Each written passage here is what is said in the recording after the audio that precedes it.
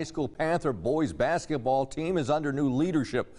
Varsity softball coach Calvin Johnson is now also coaching the boys round ball team.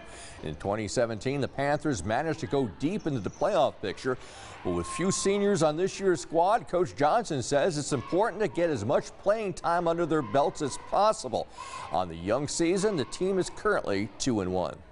Learning as we go, so there's going to be some ups and downs, but I told the guys it's a long season, so we're going to learn as we go, and the mistakes we make, try to make those the next time and correct ourselves and build on those.